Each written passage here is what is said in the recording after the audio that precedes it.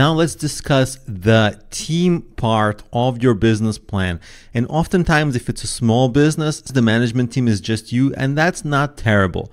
Usually investors would look for a multi-person team. For example, what if a single founder got run over by a bus and they invested in it? Well, there's no more business, but often it is just you, so don't worry about it too much. But when you're writing the section of your business plan that has to do with your team, you just want to list the executives on your team that have relevant experience and add any mentors, advisors, board members that you might have. If you don't have it, don't worry, just don't write it. And you want to note the ownership or equity of each member, especially if you're presenting this business plan to a potential investor. They need to know that information. And for a small business, single founder is okay. For technical startups, a good founding team is 2 to 4 founders, because you need somebody to create the technology, like the programming. You need one person to do the marketing. So a balanced team is good. So you don't want to have like 4 programmers on a tech startup, because everybody knows tech, nobody knows business. So you want to have like 1 or 2 people do business, 1 or 2 people do technology. Usually it's more tech heavy. So if you have 3 founders, 2 would be in tech, 1 would be in business. So the theory of this is relatively simple, and then writing this is relatively simple as well for your business plan. The hard part is actually finding that good team, because you want to populate your team with A players. And what you really don't want to do, the biggest and worst mistake that people make, is they partner with people that they don't know. Everybody will tell you, oh, I'm good at this, I'm great at this. Very few people are honest enough with themselves and you to say, I'm not so good at this. That is rare. And you really don't know their problems until you start working together, and at times it's late, because a bad co-founder can really damage your business, because you have to figure out how to split the equity, and it's a tremendous distraction. Sometimes it might cost money.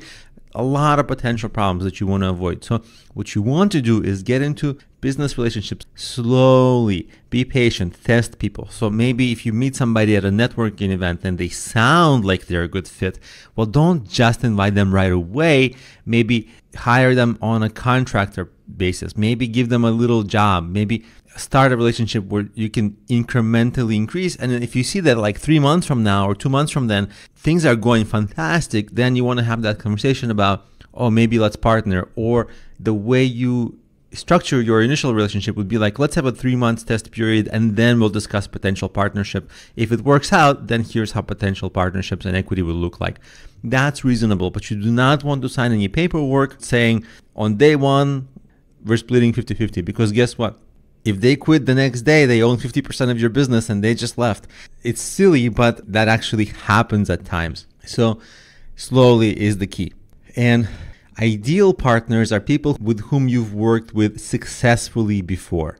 Maybe at a previous company, at a previous job. The first place you want to start looking is, who do you already know with whom you have good working chemistry? That's good.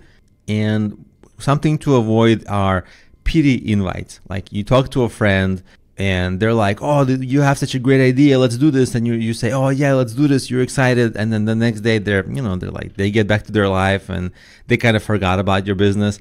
Or maybe they spend like 1 or 2 hours a week on your business, which is nothing. So you kind of had that conversation. It was positive. So you keep people on, but really it's actually distracting and damaging, and they don't get your results. They just waste your time.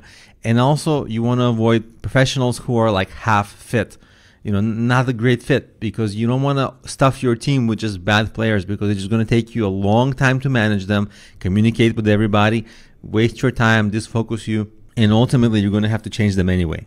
And of course, also be careful of working with friends and family. Sometimes it's easy to get into working relationships with them, but you don't want to damage your relationships, because personal relationships are arguably more valuable than your business or money, and often people like to keep their professional and personal life separate.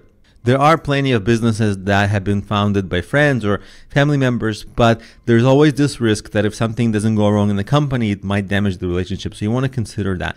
And a couple of resources for finding partners. And again, be careful, not too fast, but founderdating.com and angellist.com has a section where you can find partners or people to network with. So now that we covered the theory of this, let's take a brief look of how I wrote the section of business partners in my business plan. This is a short and relatively straightforward section. It's a single founder business in my case, so really it's just me. When I founded this, I had 5+ years of software engineering.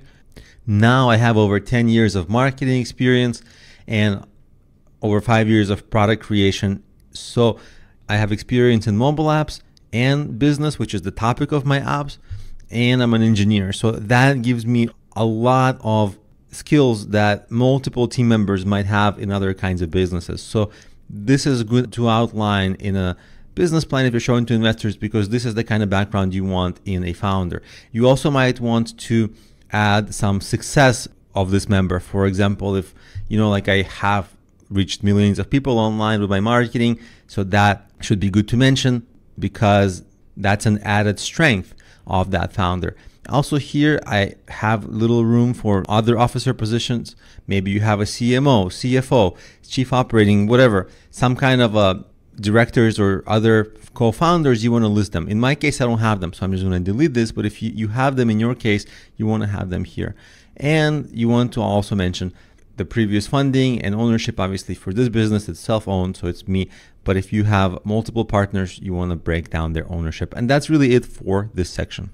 Did you find this insightful? Was it useful in your journey to improve your productivity and increase your bottom line? If so, we have some good news for you. Along with other outstanding lecturers, we have developed a wealth of resources, including tools and online courses, many of them which are free, by the way, in order to help you develop your understanding of your business, bring clarity to your journey, and see what works for your enterprise. Get in touch today.